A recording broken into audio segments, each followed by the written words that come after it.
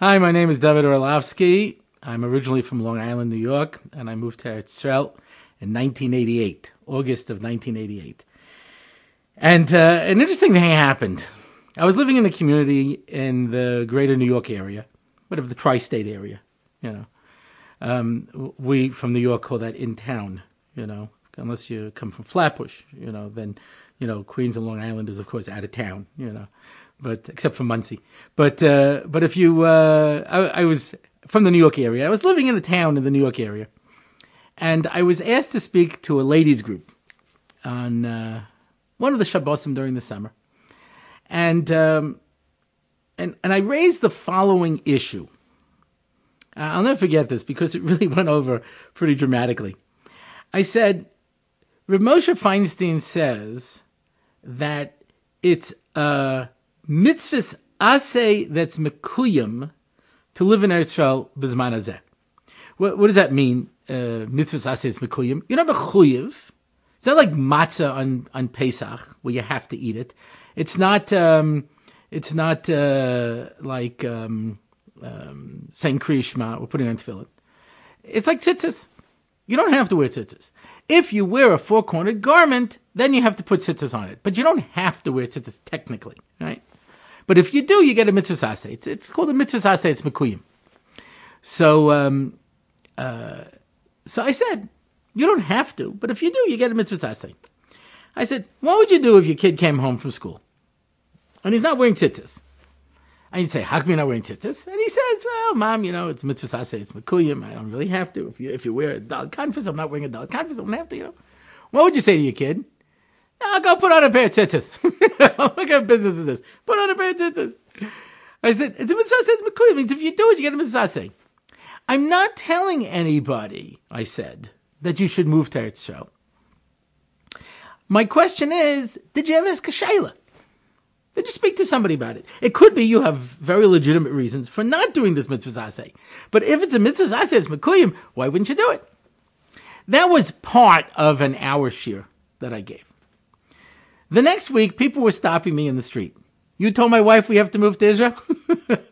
I said, no, I didn't tell him that. I said, Reb Moshe said it's mitzvah aseh, it's mekuyim.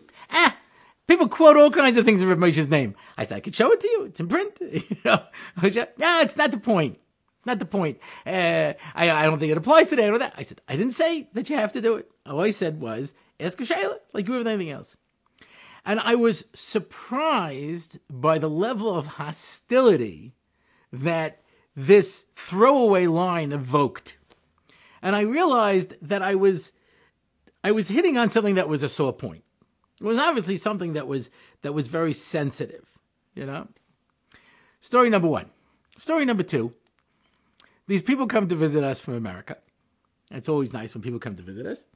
And, you know, because when you move to Israel, you leave your family behind. For some people, that's a motivation. But, you know, it's hard. You're here by yourself. When you have a family simcha, you know, you have birthday parties, nobody here. It's hard. So this family comes to visit. And the wife says, the apartments here are so small. I said, yes, they are. I had a nice two-family house with a deck and a backyard. Yeah, you're right. The apartments here are small. And it's so hot. I said, yeah, we're in the Middle East. You know, it's probably similar temperature to like Miami. You know what I mean? Yeah, it can be hot. And it's so dusty. Why is it so dusty here?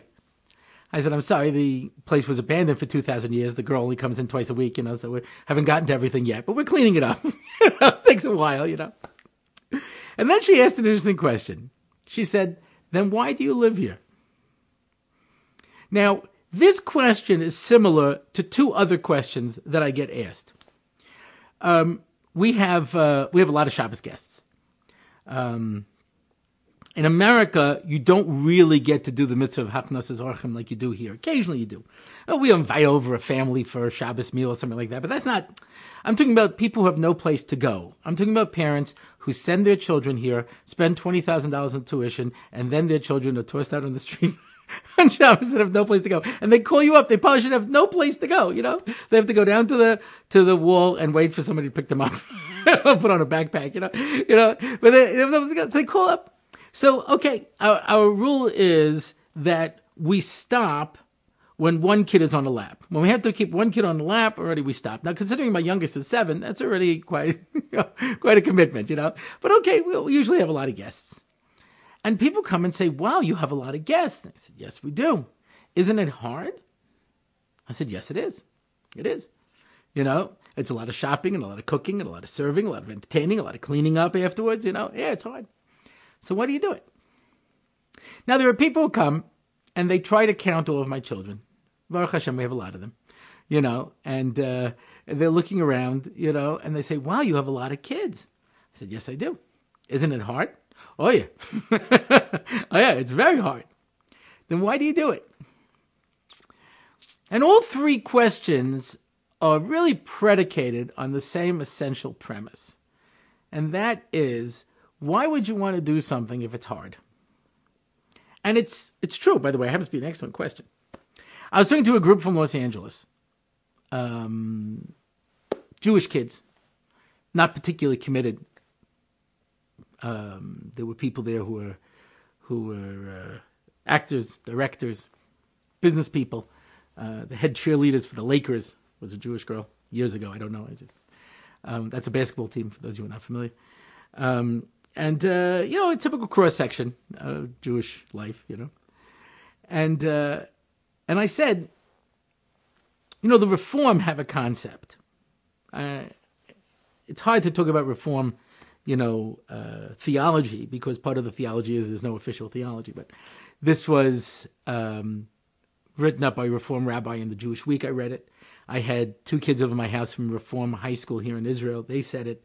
Somebody told me they saw it on the Reform website. So I guess as close as you can get to doctrine, in a doctrineless movement, They said, we don't think of them as the 10 commandments. We think of them as the 10 suggestions. Maybe don't kill. Try not to steal. See if you can stay away from my wife. Suggestions. Ideas for living, We call them mitzvos. We haven't changed from commandments. We stuck with commandments. Mitzvos, commandments. And I asked this group, why are they still commandments?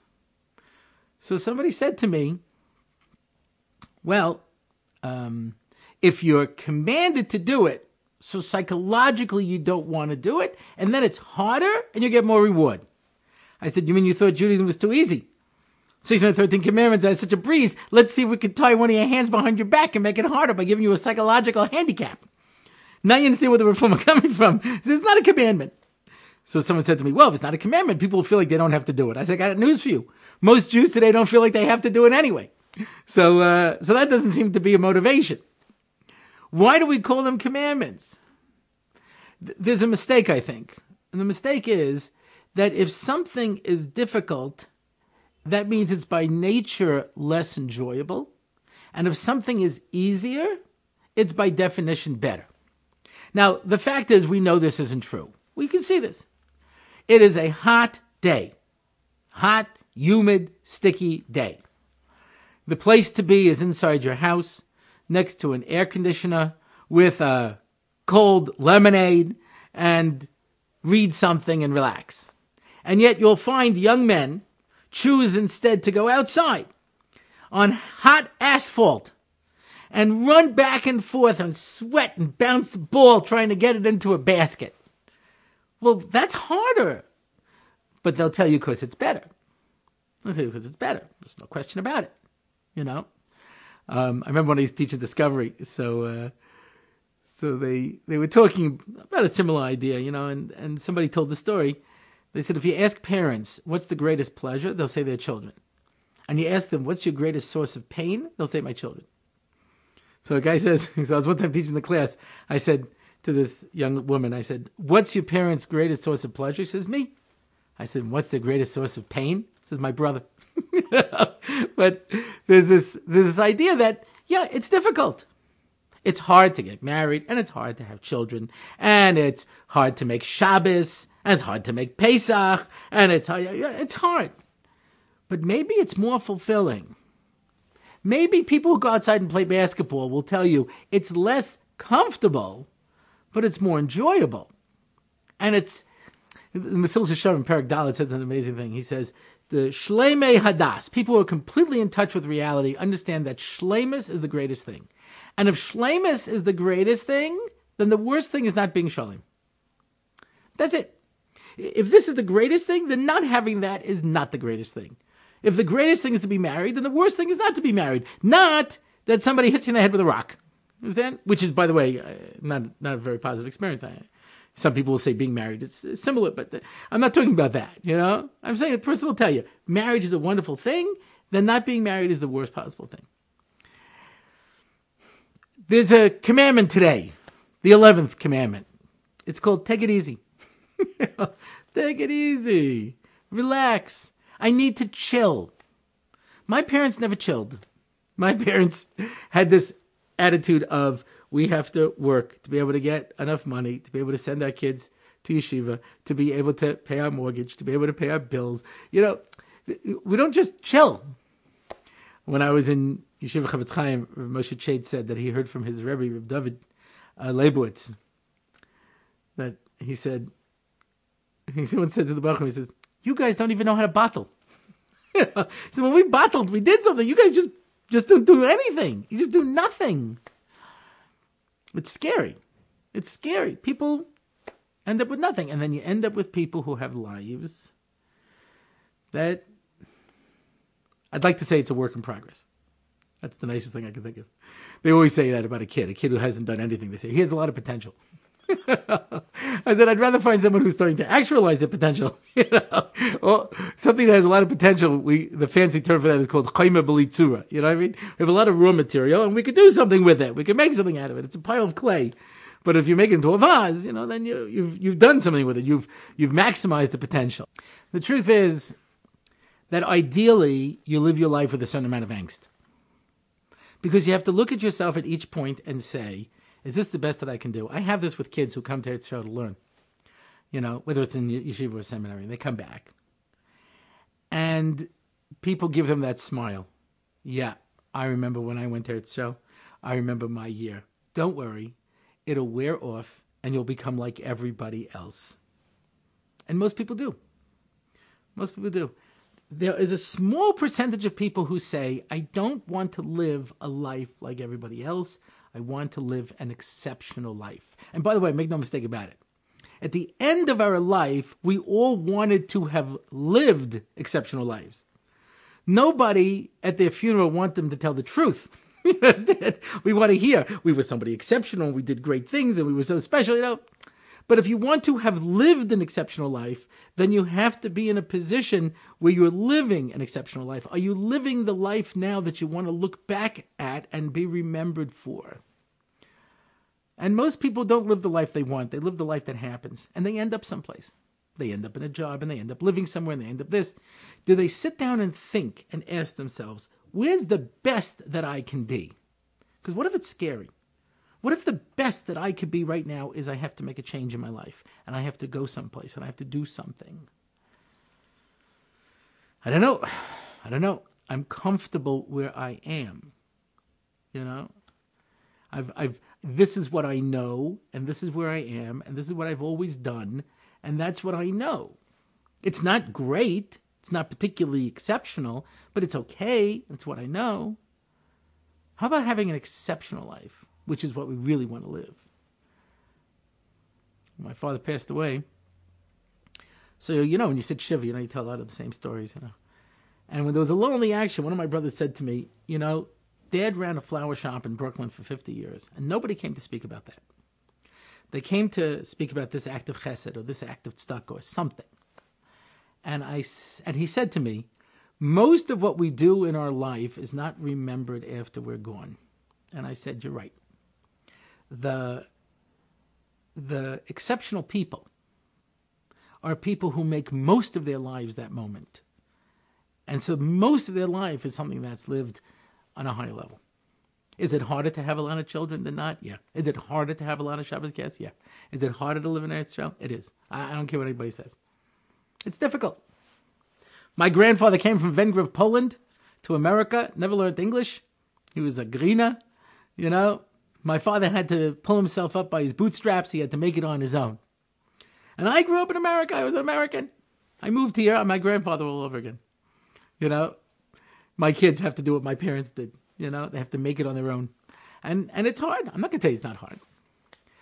The question is, can you live a better life here or there? That's the question a person has to ask himself. Is it easy over there? Definitely easy. I go back to visit. I go back to speak, and I know the language. I know the signs, People drive, if not like a first world country, at least a second world country, you know what I mean? It's easier. For sure it's easier. Everything's marked. There's prices on everything, Life is easier. I don't know if it's better. It's definitely easier.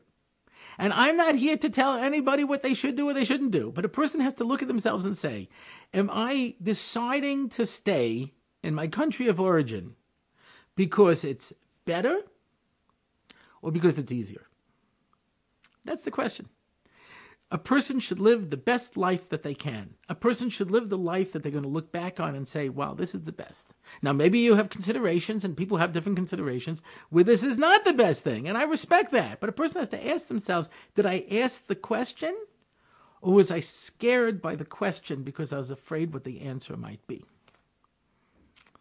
That's the scary part. The unknown is scary.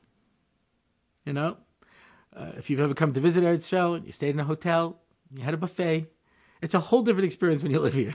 You're not going to be sitting at the buffet. You know what I mean? You have to live here, and there's challenges, but there's also opportunities, and sometimes the best things are the ones that require effort. Where's the Eicha of Moshe Rabbeinu? The Eicha of Tish B-Av? Of Yirmiyahu. How could it be Yerushalayim was destroyed? 3 people use that term, the Chazal tell us. The first one was Moshe. Where's the Eicha? Eicha esol levadi. How can I carry by myself all of your problems? Let's set up judges. That's the Eicha? Rashi says, because the people should have said, of course it's hard for us to just go to you, Moshe. But we want to go to you because that's the best. We want to have the best. I don't care if we have to wait online. I don't care if it's more difficult. But you didn't care about that. You want it easy. That's the source of Tisha B'Av. Is it easier in the Midbar? I've got the Ananiya Kavod, I've got the Mun, I've got the Be'er, I've got everything here. It's easier, definitely easier. Do you want easy or do you want better? And all of life is going to come down to that challenge. Have you ever spoken to people later on in life who say, I wish I could live my life over? Why didn't you do it right the first time? Because I just did the next thing, and I did the next thing, and I took what was easy. If a person wants to change and live an exceptional life, then a person has to be prepared to ask yourself, what's the best life that I can live? That's the challenge. We're in a time of destruction, and destruction comes about because all it takes for evil to grow is for good men to remain silent. People didn't make a decision. And now every single one of us has to look into our lives and say, is this the best I could be doing, or could I be doing better? Is it hard? Is it scary? It's very hard. I'm here 25 years. It's hard and it's scary. There's no question about it. But maybe it's better. Sometimes people come and talk to me about Aliyah, and I point out some of the problems. And they say, but you live there. I said, I have to live there. I can't breathe anyplace else. There's a Kedusha in Eretz Yisrael. Rabbi Zev Leff tells an unbelievable story. I read it written up. When he was being offered the position in Moshav Matasyahu to become a Rav, and he was a Rav in Miami. So he went to Rabbi Yaakov Kamenetsky and Rabbi Moshe Feinstein. And they both told him, if you can find something in Eretz Yisrael, that's where the future is. It's more intense. It's more real. I was in a cab. I was in a cab with a cab driver. He says to me, what hotel are you staying at? I said, man, ani Israeliya, ani garpo, lama tochoshev shani Amerikai. So he says, you live here? Were you crazy? I'm trying to get a green card and get out of here, and you live here? I said, well, this is our home. This is our land. This is our people. He says, it's so much trouble, and there's so much taxes, and there's so much economy, and there's so many problems. I said, you're right. Real life is hard. And we passed by a chassid, and he says, you see that guy? He hates my guts. I said, I don't know if he hates your guts or not. I said, well, I got a brother. He hates my guts. But I'd give up my life for him in a second. And he says to me, and I'd give up my life for him. And I said, we are one sick, dysfunctional family. Somebody said to me, look at all the hatred. Look at the hatred. I said, you know what? Let the guy who hates me be a Jew. Because at least they're Rachmanim b'nei Rachmanim. You know, there's so much good in people. It's difficult. But when you see how everybody here cares about each other, I don't care who they are or what they are, everybody cares and everybody is concerned. You know, some people go about it perhaps the right way, some people go about it perhaps the wrong way. But everybody cares. And it's one family. Somebody said to me, you know, Israelis are rude. I said, that's true. I said, do you hear a mother on the phone? Hi, hello, hi, how are you? Hold on a second. You kids better hold it down. I'm going to give it to you. Hi.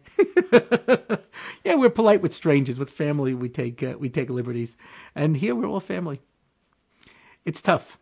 It's tough, especially if you have to leave family behind. But there's family here. There's a more meaningful life. It's harder. And that's the question a person has to ask himself. Am I doing what's easy or am I doing what's meaningful?